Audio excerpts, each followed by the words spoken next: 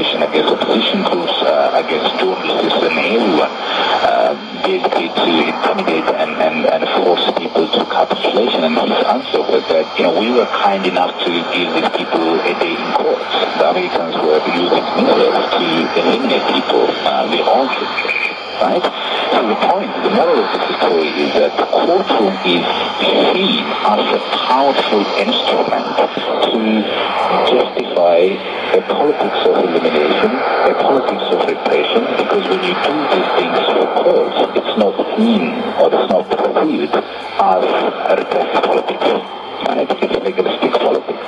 So one reason why the Ethiopian government comes to the legal proceeding and the courts is precisely to conceal and hide the repressive character of its politics, and of course has been serving that purpose not just now since 2005 election or since the anti-terrorism legislation was passed, but from day one really.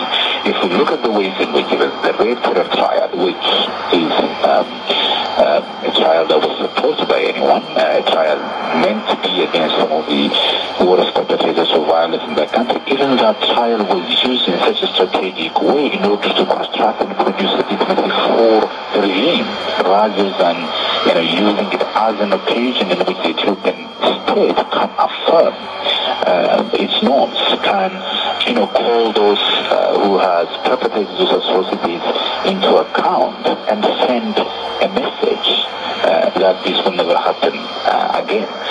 So I think the current government has learned a politically important lesson from history of authoritarian governments who have deployed their courts from precisely because